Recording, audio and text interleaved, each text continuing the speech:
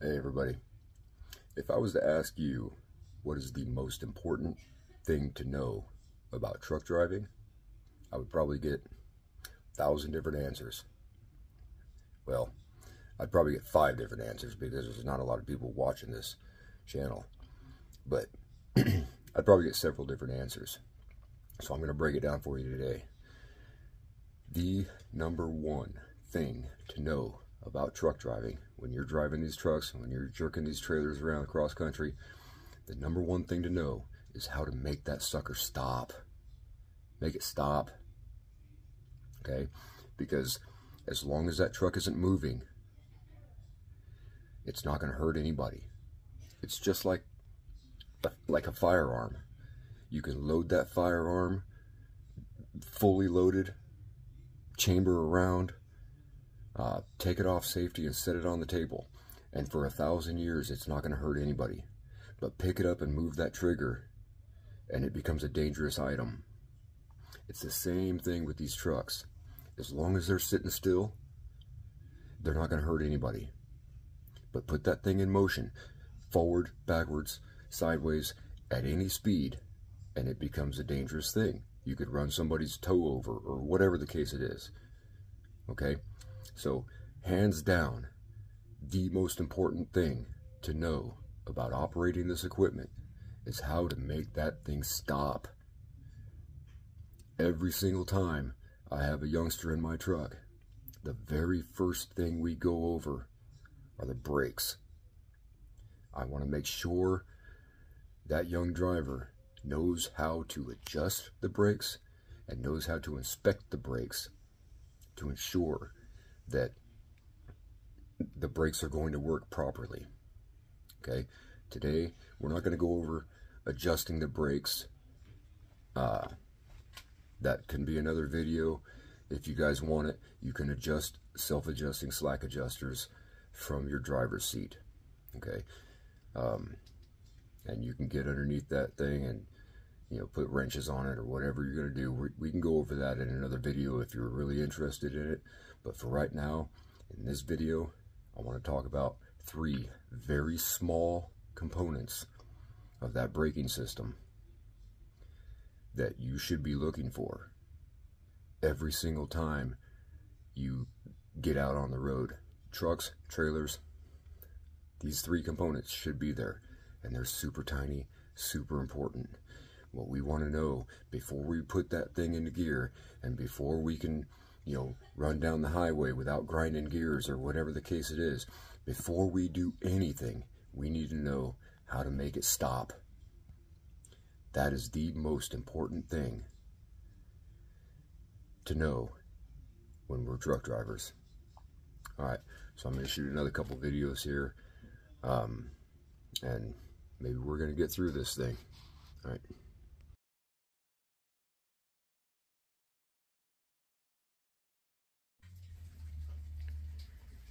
These 2 parts right here, these 2 pieces, are 2 of the smallest pieces on your truck and trailer, and 2 of the most important parts on your truck and trailer. And you can see it already on that notebook paper, but look at that. That's the size of these things, and they're incredibly important. Without these 2 pieces, your brakes might not work. Your brakes might not work. So let's take a look at how they go together and how important they are to our braking system. Set the camera up right there. Here's your clevis pin. Clevis pin is pretty much just an unthreaded bolt with a hole right there in the end of it. And all we do is push this split pin right here through that hole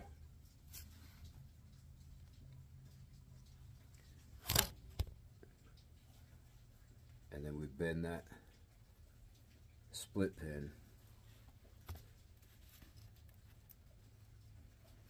all the way down. So now it looks like that. Okay, that's your clevis pin and cotter pin. Your clevis pin and your cotter pin right here. Without those two pins, your brakes will not work.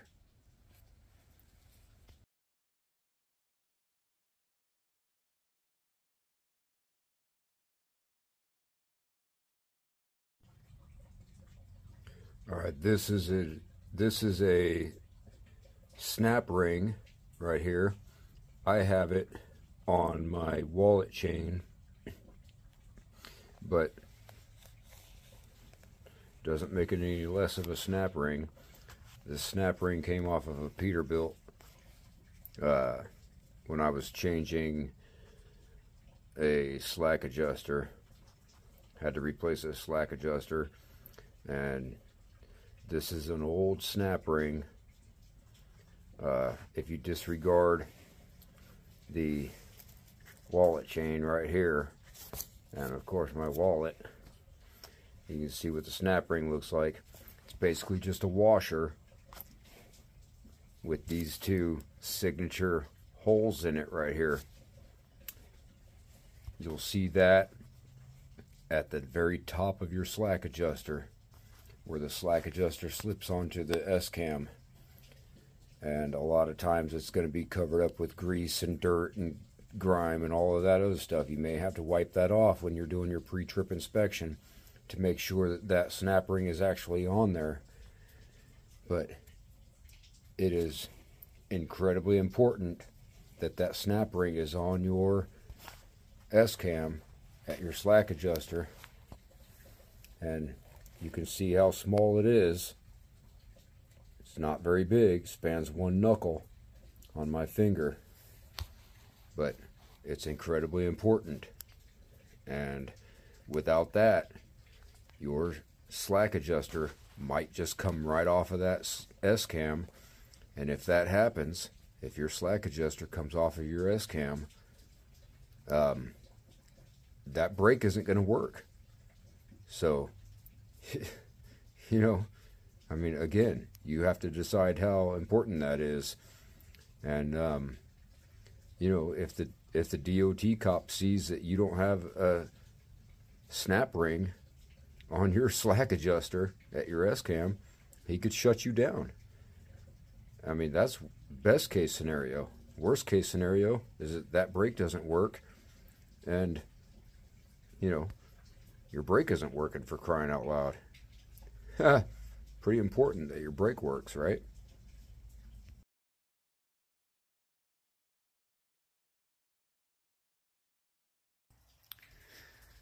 Okay, so here's a picture of an air chamber or air can or whatever you want to call it. And what we want to focus on when we're looking for these small brake pins is right up here in the top left corner. This is going to be your first pin. That's your clevis pin. And then this right here, that's going to be your cotter pin, your split pin. Okay? So, this part right here, at the end of your push rod, that's going to go onto the bottom of your slack adjuster. Okay? Your slack adjuster is going to be right in here in this space right there. Then you're going to put your clevis pin into there, and then make sure that your split pin is in there, your cotter pin. Okay? Without those two pins, your brakes will not work at that end of that axle. That brake pod is not going to work. Okay? So we're looking for this pin here and this pin here. That's it. Very, very small parts. Very easy to see if we're looking for them during our pre-trip inspections. And if we're not looking for them, believe it or not, you could be missing either this pin or that pin or both. Okay? Incidentally, if you're missing this pin right here, there's a very good chance that you're missing this pin right there. Also, if you're missing this pin right here, I guarantee you're missing that pin. Because this pin right here is the only thing keeping this pin into place. So make sure they're both in there every single time. Every single time you pick up a new trailer, every single time you do your pre-trip inspection, you're making sure that this pin and this pin are in place on every single set of brakes you have. That's it. There's your brakes. There's your brake pins. Vitally important.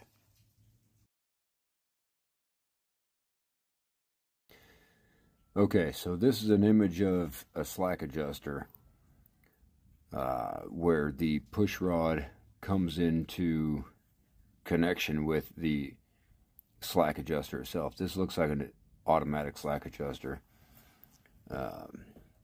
Well, yep, I guess it is an automatic slack adjuster. The tool at the bottom apparently says automatic right there, so didn't notice that before.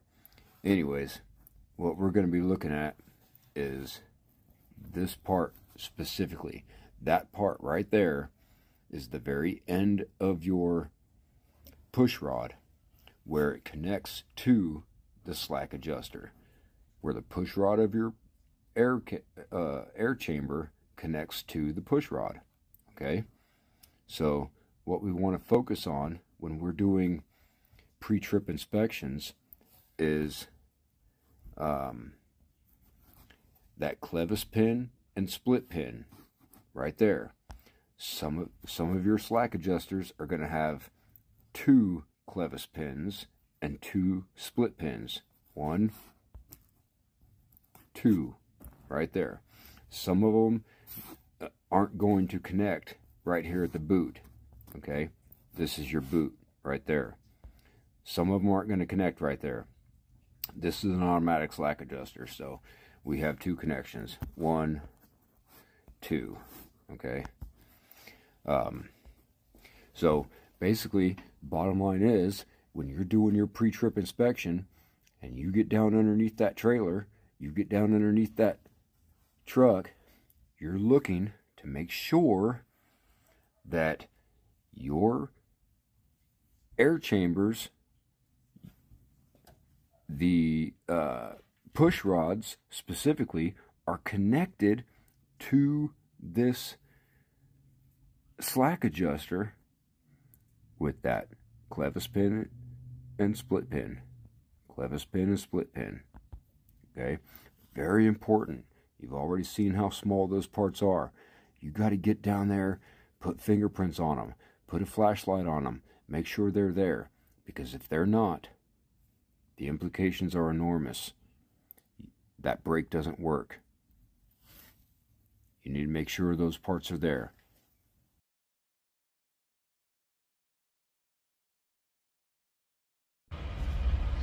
Okay, here we go.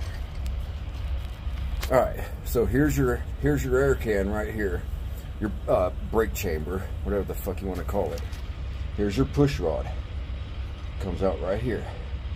When these are brand new, this push rod will stick out to like right there, and you got to cut it off with a hacksaw or sawzall or whatever. But none of that's important. So what happens when you press that brake pedal? This push rod is going to throw out here. Okay, that's linear motion. It attaches right here at this clevis pin, and the cotter pin holds the clevis pin into place. Okay, that's important that this cotter, or that this clevis pin and this cotter pin is in place on all of your connections here. Every single push rod to every single slack adjuster. That's important. because these are two different parts, okay? So they have to be connected. If you're missing a clevis pin, if you're missing a cotter pin, you may not have brakes at this end of this axle, okay? Because what's going to happen is, now this is an older style slack adjuster, but what will happen is this, all things working correctly, this push rod comes out linear motion. Remember rack and pinion, linear motion here. What that does is that pushes the bottom of this slack adjuster this way, and now you've got linear motion causing rotational motion. That's why we just went over that rack and pinion a few minutes ago, okay? Now up here, this is where your slack adjuster attaches to your S-cam. This is your S-cam, runs all the way back into your brake drum, okay? Right up in here, this is important too. It's something to look at. I'm going to try to get closer to the camera here, or closer in the camera. You can see this part right here, these two holes. Yep. That's called a snap ring. I'll give you a better idea of what it looks like. Here's my wallet chain. That's a snap. This is a snap ring right there. Okay, that's actually a snap ring off a Peterbilt right there. I've got it on my wallet chain now. But anyways, that's important because at the end of this S-cam right here, this S-cam, it comes out right here. This is the very end of that S-cam. At the end of it, there's a bunch of splines. And when you go to change your slack adjuster, you got to know how many splines are on your S-cam and all that other shit. But it doesn't matter. You're not changing fucking, you're not working on trucks. But inside here, this is all kind of funky and rusted and dirty and everything else, but there's going to be some spacers, you know, washers to take up space. But that right there, that snap ring, that needs to be in place, because that holds this slack adjuster onto that S-cam. Okay? It's not likely to fall off because it's connected down here. But you still, I mean, it's a good idea to have that part on there. These are very small parts. I mean, look at how big that snap ring is right there. Yeah. It's not very big. It's like a large washer. Right? Yep. So look for those signature holes right there. Those signature holes right there. That's your snap ring, and that's in place. That means that slack adjuster is onto that S-cam really well. I mean, you know, the way it's designed to be. So again, you've got your push rod that comes out when you apply the brakes, the brake pedal, that pushes your S-cam down, which rotates this S-cam. You're taking linear motion this way with your push rod, affecting rotational motion this way, which spins that S-cam. And then you can't see it inside here. I can see it because I know what I'm looking for, but I can see the actual S-cam in there. And what that S-cam does is it will rotate, and it spreads your brake shoes apart to where they now contact that brake drum, causing the friction and stopping the vehicle, or lighting that motherfucker on fire if you're coming down cabbage too fast. All right, so that's it. That's it. That's why we went over that rack and pinion concept before we got up underneath this motherfucker at 30 degrees. All right, so does that make sense? Yeah. The important thing is that when you get up underneath these trailers, when you're doing your job, like you're the only one inspecting these trailers, you're looking for these little pieces like this. Get up in here and make sure that snap ring is in, and it's every single set, every single brake set. You're looking for small things like that. Okay, so that's it. So that's pretty much it. Purpose of this video here is to just show you those three very, very important components on your truck and your trailers. As I said before, there are 3 of the smallest pieces, and one of them, that snap ring, is pretty much always coated in grease and grime and cuss words and everything else. You may not be able to see it, but you know, the purpose of this video is to show you where it's at, and you know, you may need to wipe it off and make sure it's there. As far as the compressed air system, that's a whole nother thing. You know, checking for leaks and all that other stuff. You know, making sure your brakes are adjusted properly. That's a whole nother video. Don't know if I'll shoot that video or not. If you guys want to know how to adjust your brakes, you know, there's probably 1,000 other videos online, YouTube or whatever, on how to adjust your brakes. If you're really interested in it, let me know, I guess in the comments or something, or you can like message me through Instagram or something like that. I'm not for sure how any of that stuff works. You guys are probably more hip to it than I am. Get at me on some app or whatever, and let me know, and I'll do a video on that. And I'm not great at shooting videos, but I'll do my best. And you know, my heart says to put my phone number out there and let you guys call me up or whatever if you have a question or need some help or whatever. Other guys are telling me don't do that, you know, don't put your phone number out there or whatever. I don't get it.